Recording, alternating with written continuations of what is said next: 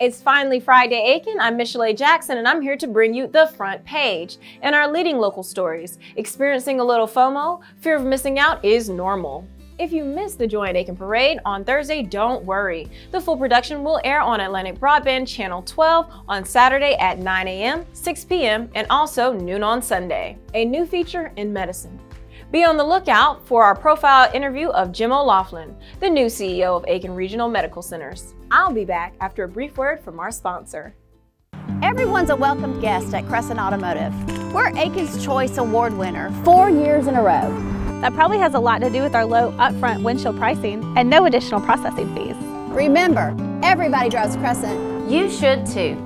Expansion in the medical field. Aiken Regional purchased $1.2 million worth of land in Graniteville earlier in February, putting a spotlight on our local stars.